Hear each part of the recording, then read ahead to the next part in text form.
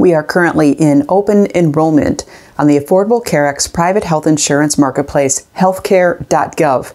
This is the time of year to purchase a private health insurance plan or switch the plan you currently have. We're going to review some key deadlines, remind ourselves how to apply for coverage, and then review a couple tips. Let's talk about the key deadlines. Open enrollment opened November 1st of 2023, and it runs through January 16th of 2024. But a first key deadline is approaching. December 15th, 2023. Folks need to enroll in a private health insurance plan by December 15th if they want their coverage to start January 1st. You can certainly pick a plan or switch plans after that date before January 16th, but if you do, your coverage will start February 1st. Now, to apply for a marketplace plan, you visit HealthCare.Gov, the health insurance marketplace. You can also call and do an application over the phone, and we share the phone number on the screen and in the description below. You can also do a paper application.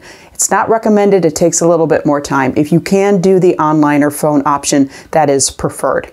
Let's talk about a couple tips as you're going through open enrollment. The first one is to certainly get organized. Get your paperwork in order before you sit down and start to click through the application.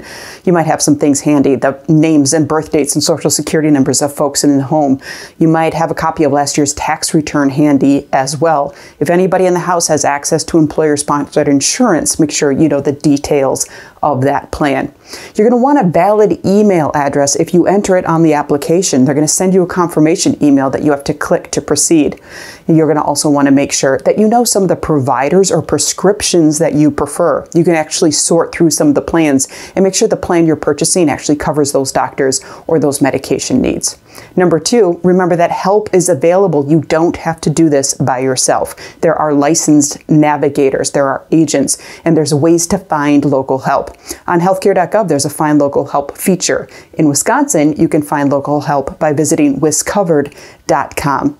Now, finally, our tip is to use some online tools that can help. There's a window shopping tool on HealthCare.Gov where you can actually preview plans and prices before you purchase. There's also a prep list that HealthCare.Gov makes available, and you can also always visit our FPL calculator that'll show, based on your household size and income, what your threshold might be for eligibility for tax credits that are available. Now, a few reminders before you shop. First of all, make sure you're on HealthCare.Gov.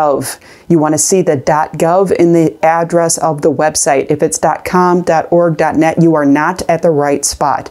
Also, be alert for scams. You should not be charged a fee by anybody helping you sign up for a health insurance plan. We put additional resources in the description below.